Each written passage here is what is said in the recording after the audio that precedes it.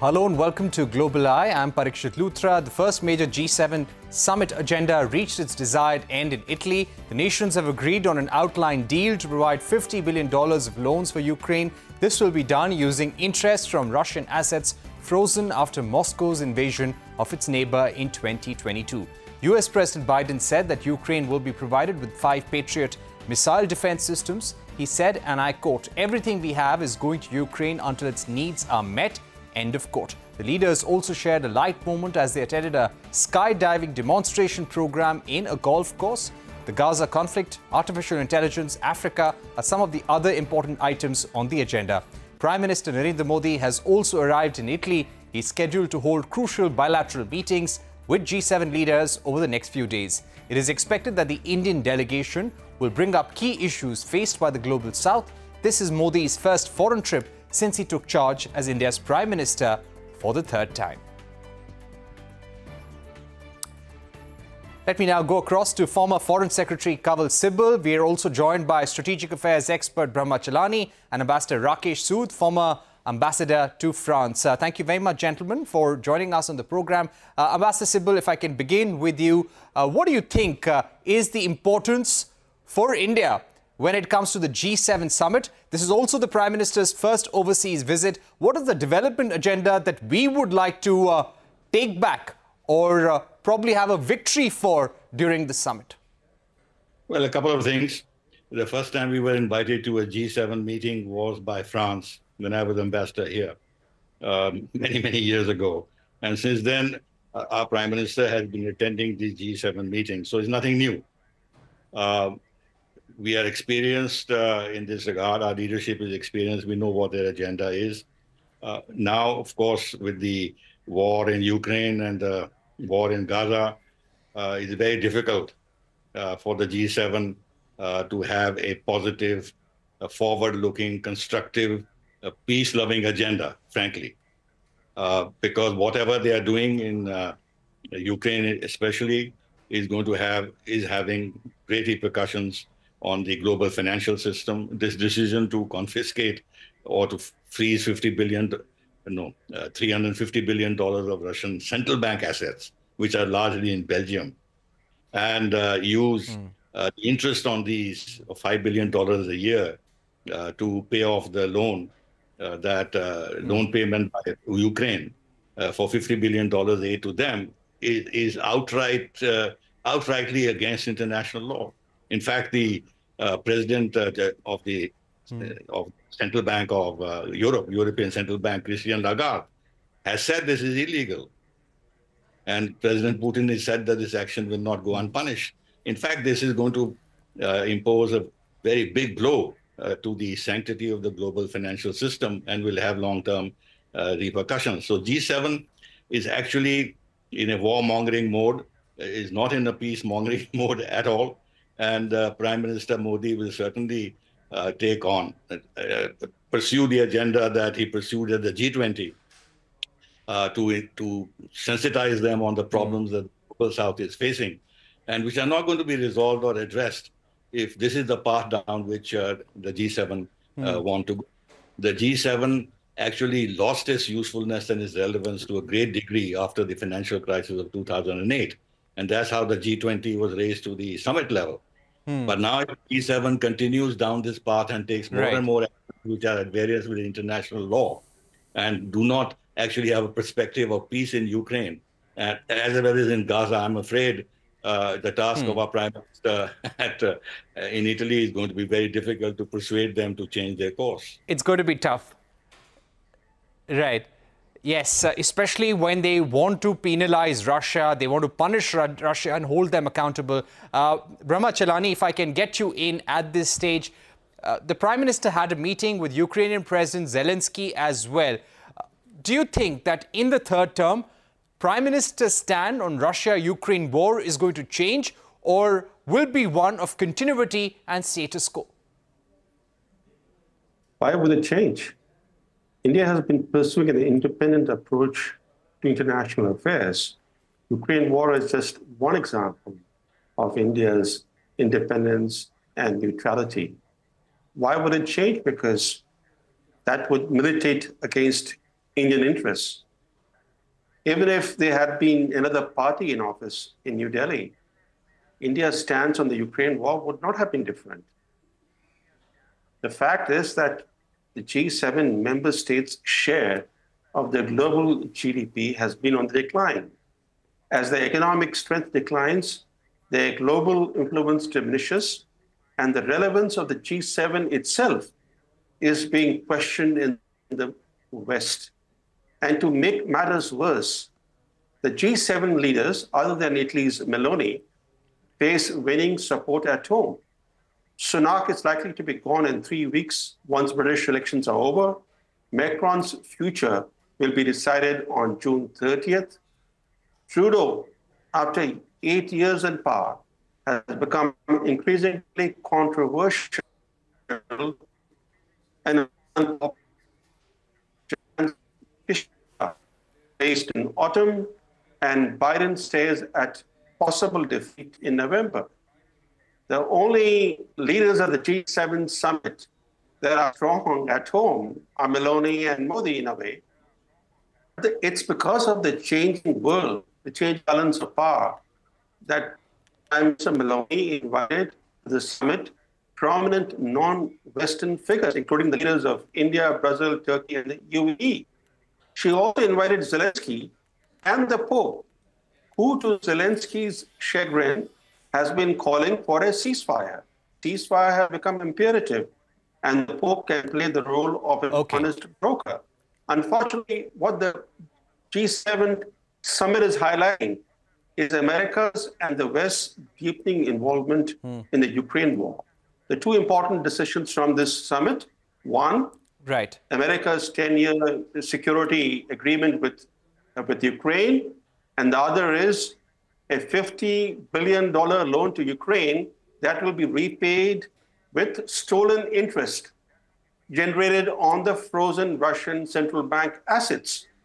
So both the steps are not exactly conducive to the West's own long-term interests. Right. Mr. Chellaney, I think we're having some issue with your line as well. Your video had frozen for a second on the program. I'll request you to log off and log in. Let me now also go across to Ambassador Rakesh Sood at this point. Ambassador Sood, now, keeping in mind the development agenda that Prime Minister Modi has in his third term, what would we like to take away, or what is the message that we would like to deliver at the G7? I think Prime Minister Modi would like to focus on some of the achievements of the G20 summit that was hosted by India last year. And among those, one of the key issues would be the global digital infrastructure. That was a major point of focus. And AI, which is part of the global digital infrastructure, is one of the items on the agenda of the G7. Now, frankly, I am not aware as to what the G7 has been able to achieve or what the discussions on AI were in Italy. But we do know that there is an EU law on AI that has been adopted.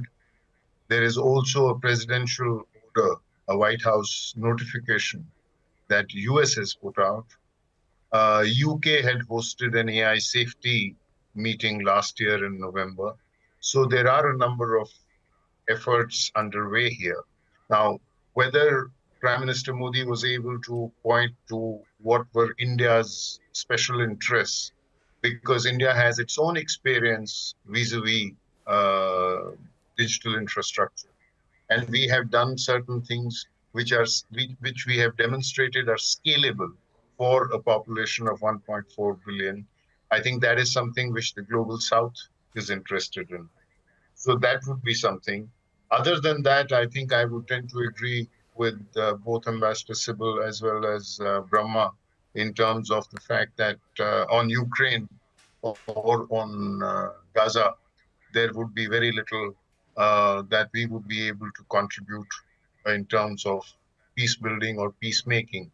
As we know, this meeting, the G7 meeting, is going to be followed by a meeting in Switzerland called the Peace Conference, This is supposed to be on Ukraine. President Zelensky will be there.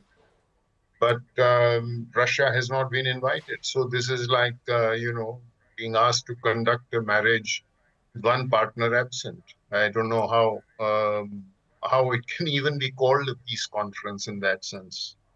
So that's where I would think is... Right. Okay, let me go across to Ambassador Sibal once again. Ambassador Sibal, now again coming to the meeting with Ukraine. When it comes to the upcoming peace summit, yes, Ukraine wants the Prime Minister to join. We are still deciding our level of representation for this meeting. What do you think President Zelensky would be expecting from India in terms of the role that India should play behind the scenes? Look, this is a bit ridiculous. India at the Prime Minister level should not attend the peace summit. Look, of the 5 BRIC members, original members, 4 are not going. Okay, China and Russia, one can expect, but Russia has not been invited and China has said no, but Brazil and South Africa are also not going. And India should not break ranks with the BRICS so easily. However, we've always said that we want a way out of this conflict through dialogue and diplomacy. So even if an effort is being made which is manifestly deficient, but which has as its objective some kind of peace, India should not turn its back on it entirely. And therefore, as we have done in the past, we have participated in the 4 earlier meetings, we should do it at a senior bureaucratic level, at which we should state our position very clearly that you can't have a peace unless Russia is part of the initial discussions. You can't dictate to Russia the decisions that might be taken or the line or the approach that might be agreed in terms of future peace at this summit without Russia. So it's a non-starter, and we should not sully our own position by the Prime Minister going there at all, or the Foreign Minister going. As I said, it should be at a senior bureaucratic level, and that should be enough, because we have also to see what our equities are with the West, with the United States. Now, Jake Sullivan is a very prime move of this whole affair, and I believe he's visiting India or will visit India shortly. And we have a lot of equities, as I said, with the United States. Therefore, we can't entirely rebuff the United States. So this will be a neat way out. It will essentially be a listening participation by us. We will see what the others are saying, and we should stick to our position of neutrality, of finding a balance, of advocating genuine peace and a genuine dialogue, and underline that without Russia's presence and active participation right from the start, there cannot be any serious move towards peace.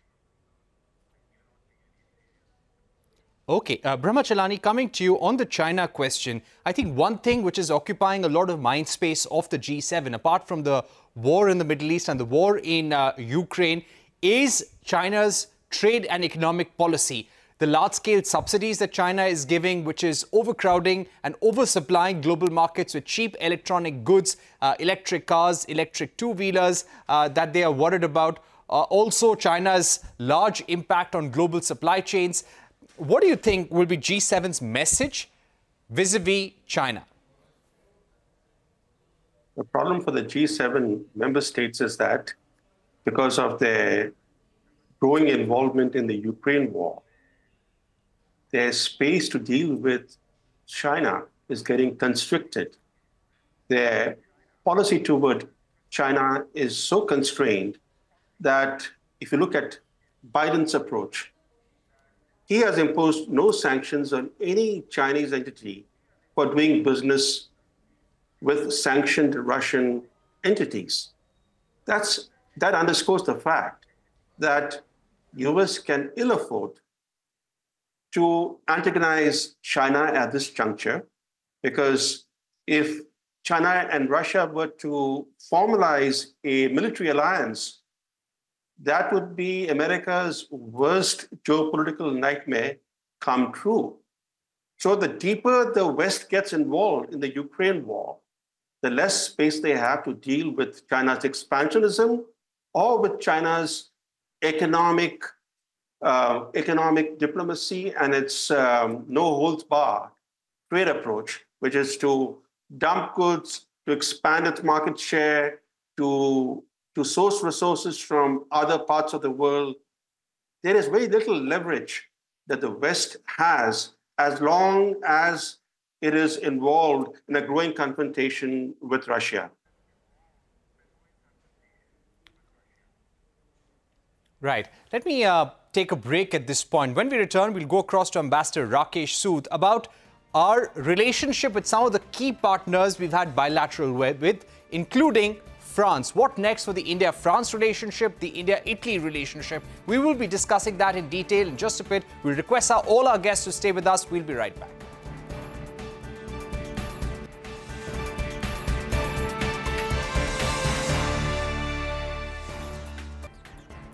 Welcome back. You're watching Global Eye. We still have with us former Foreign Secretary Kanwal Sibal, Ambassador Rakesh Sood, former diplomat, and also Brahma Chellaney, strategic affairs expert. Ambassador Sood, our relationship with France.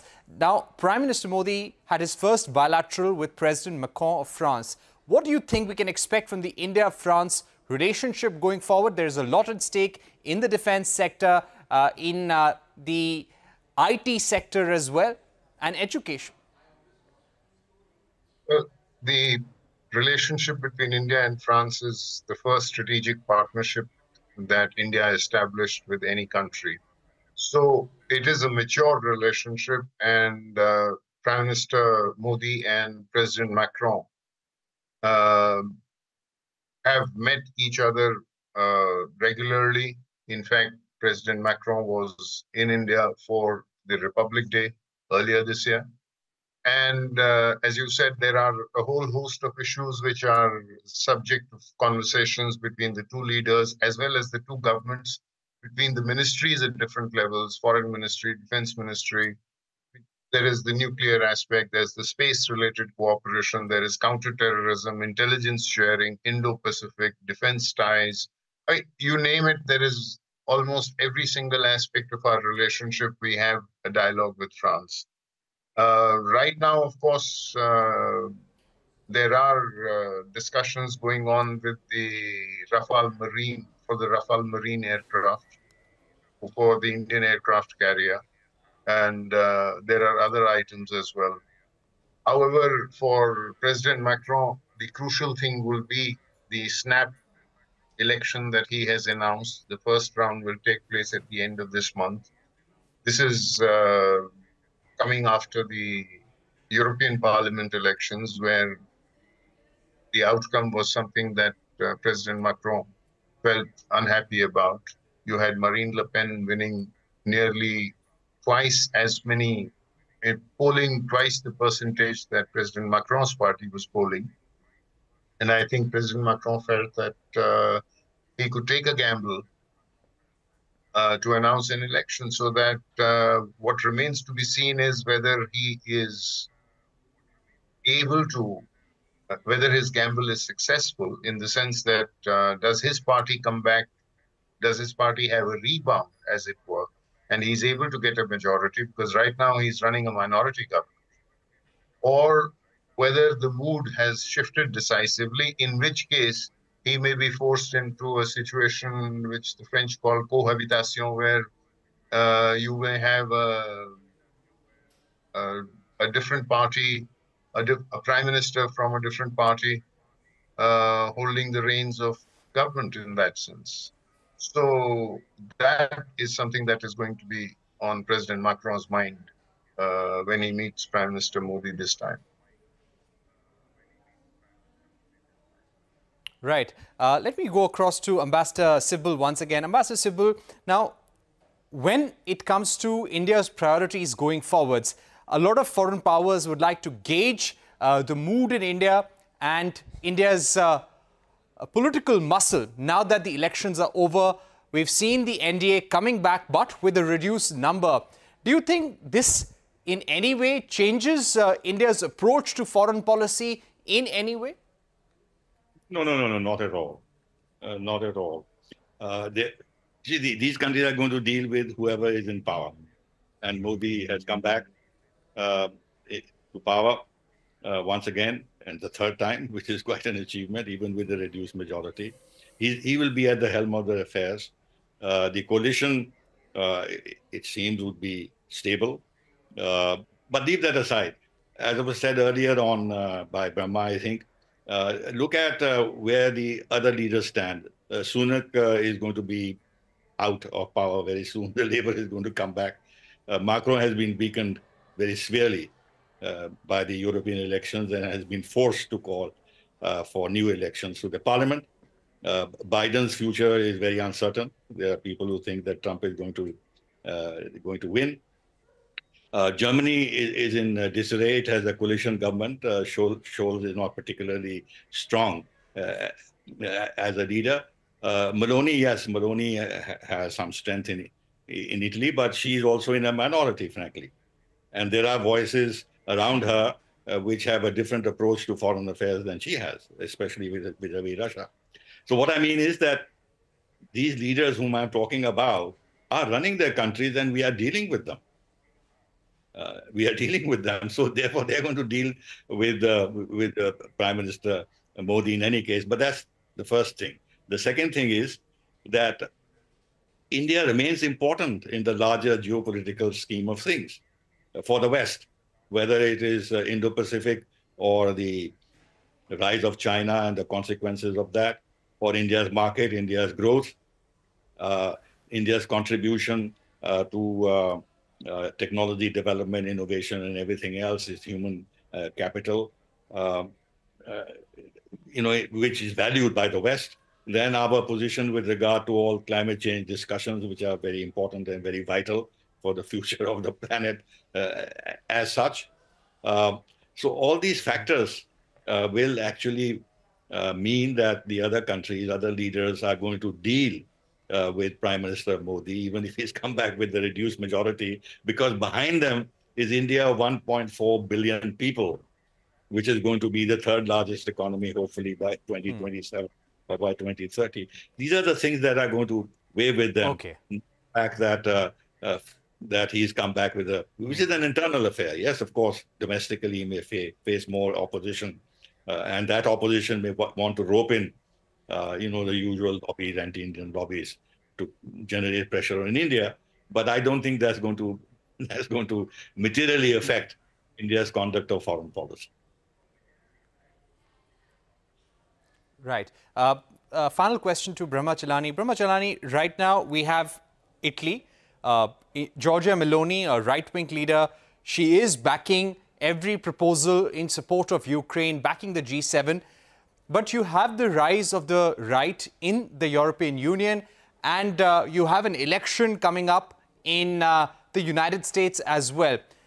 Labour Party is likely to come to power in UK. How do you think the change in governments across the G7, EU is not a member of the G7, but it is a country which participates in the summits. How do you think the nature of the elections and the nature of the political mood is going to impact the decisions that the Western world is going to take vis-a-vis Ukraine and vis-a-vis Israel? The West is at a crossroads. The West accounts for just 12% of the global population, yet it dominates international institutions. It controls international financial architecture. This will change. In fact, there are signs of change already there. And thanks to its own overreach, the West is likely to lose its global supremacy, including its hold on the international financial architecture. And I think confiscating Russia's central bank assets and seizing the interest on those assets has forced a number of countries to think about their own central bank assets. The reason why the gold price has reached a record high is because of the attempt by some central banks to hedge, to diversify. Some central banks are holding gold. But more importantly, in terms of internal developments in the West, we see a rightward shift in domestic politics in Europe, in North America. Britain is probably the sole exception where the Labour Party is expected to come back to power. But this rightward shift in domestic politics will have a very important bearing on the West's own future, its involvement in the war in Ukraine. Most right-wing parties in Europe, for example, don't like Europe's growing involvement in a war in a country that is not central to the West's long-term future. So there would be significant policy shifts if this trend towards the right continues. Right. We've completely run out of time, but we'd like to thank Ambassador Rakesh Sood, Ambassador Kanwal Sibal and Brahma Chellaney for joining us on the program. With that, it's a wrap on this edition of Global Eye. But before we let you go, we leave you with these visuals of a brawl that broke out in the Italian parliament amid the G7 summit. This incident occurred during a vote on the controversial government bill concerning local autonomies. The altercation resulted in an opposition lawmaker being hospitalized.